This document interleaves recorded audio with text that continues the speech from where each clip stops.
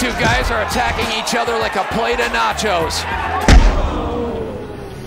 Two comics, armed with only gloves and a masochistic desire for punishment, risking life and limb for their big break.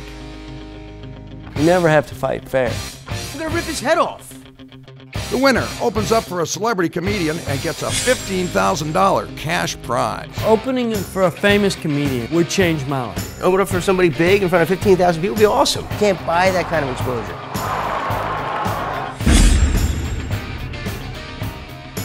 He just needs to focus, put them damn cigarettes down, and man the fuck up. Well, this is a show where struggling comics will fight each other in the ring for cash prizes. That comic/fighter will get a chance to open for the great Russell Peters in front of thousands upon thousands of people. Never before in stand-up comedy have comedians laid their bodies on the line. I know it's dangerous for me to get in the ring, but I'm willing to risk it all.